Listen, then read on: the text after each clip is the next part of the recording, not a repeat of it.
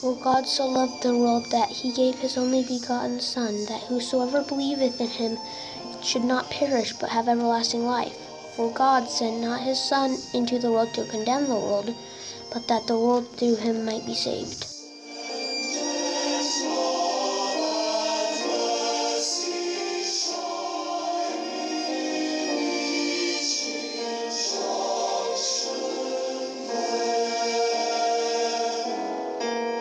The purpose of Jesus Christ's life was to redeem mankind so that we, through repentance, would have a way to return to our Heavenly Father.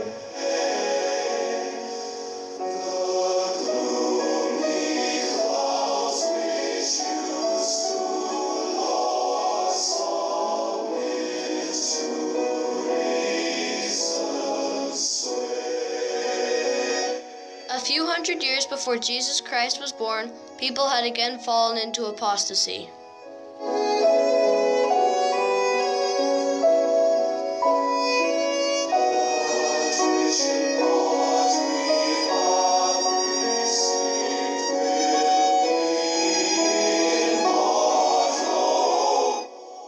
Jesus was born of Mary and was the only begotten Son of our Heavenly Father.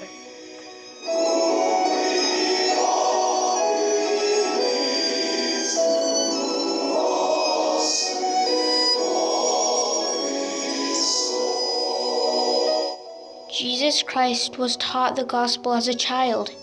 He sought direction and guidance from the Holy Ghost. When he was 12 years old, Jesus went on his own to the temple where he astonished the teachers with his understanding.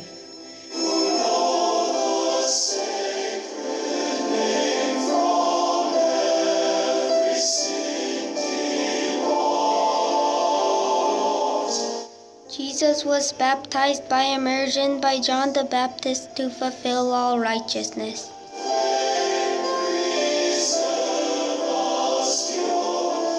Christ began his ministry by fasting for 40 days. Jesus then called 12 apostles and gave them the authority to baptize in his name. And when it was day, he called unto him his disciples, and of them he chose 12, whom also he named apostles.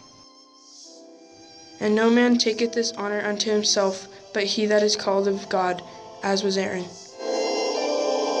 We believe that a man must be called of God by prophecy and by the laying on of hands by those who are in authority to preach the gospel and administer in the ordinances thereof. Ye have not chosen me, but I have chosen you, and ordained you that ye should go and bring forth fruit, and that your fruit should remain, that whatsoever ye shall ask of the Father in my name, he may give it you.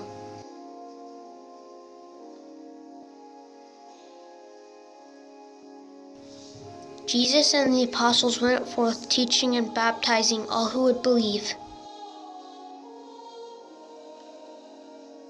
Jesus Christ performed many miracles. These miracles strengthened the faith of the believers and made enemies of the non-believers.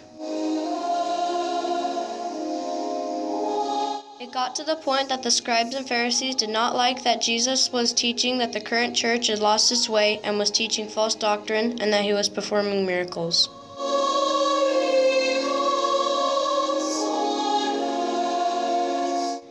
These leaders brought false charges against Jesus. Before he was arrested, Jesus Christ took some of his apostles and went to the Garden of Gethsemane. Jesus went off by himself. This is where Jesus took upon himself the weight of all the suffering for the sins of all mankind. This supreme sacrifice even required Heavenly Father to withdraw the Holy Ghost from him for a time. Jesus was then betrayed by one of his apostles and was turned over to the Romans. Then Jesus sealed the atonement by giving his life on the cross.